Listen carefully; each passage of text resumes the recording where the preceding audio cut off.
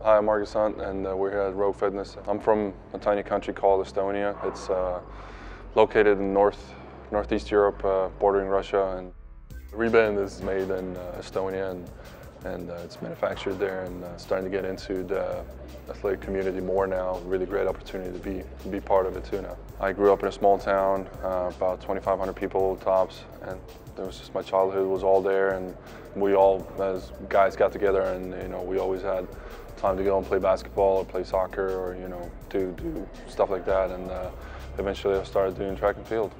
Well, I got into track and field by just being at the right time at the right place. I was just at the stadium one evening, and one of the coaches was there. So he just kind of grabbed me and was like, "Hey, here's a discus. Come with us, and I'll promise you enjoy it."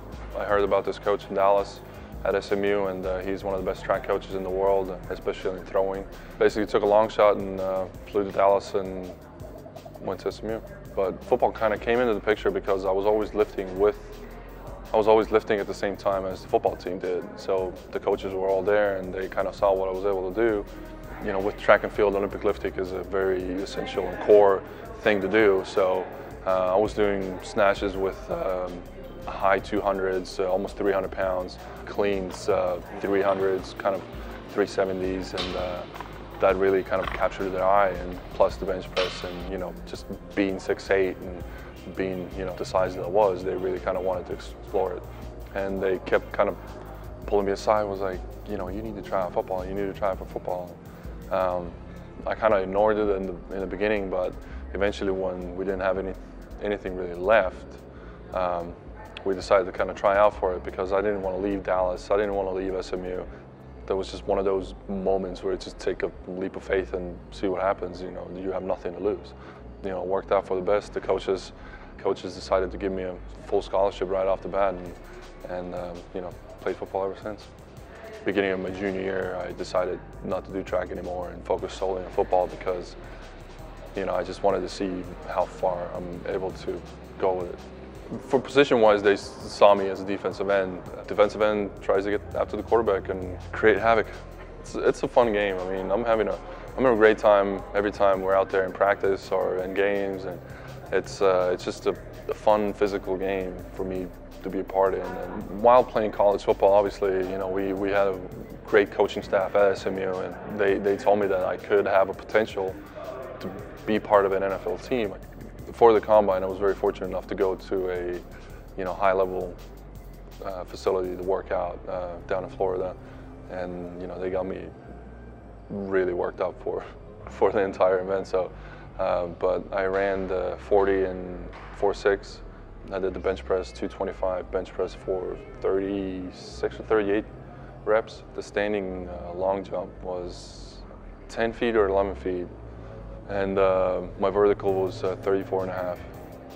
It's literally like a meat market. You walk in and take your measurements. You walk up and down the stage, and just with your tights on, and it's just a full evaluation of everything you do.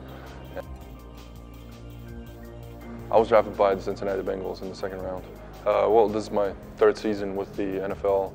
It's been a very interesting journey because I've learned a lot, I've grown a lot, and it's a totally different feel, and the intensity is a lot higher, and it's just you're surrounded by pros everywhere. For us, up on the front lines, you just have to be big and kind of just hold your ground. Well, the energy level is just so high. It's an amazing place to be, and it's just once game day rolls around, it's a totally different atmosphere, and every stadium is packed and every stadium is loud, and it's an amazing kind of feeling.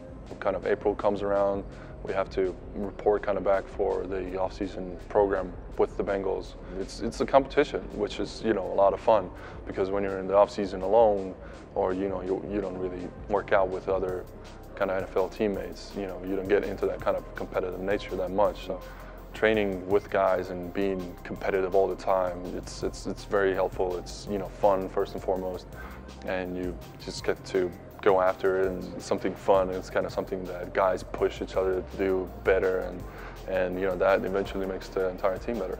What's in store? That's just all I need to do is work. Then we'll find out what's in store, because all there is for me to do right now.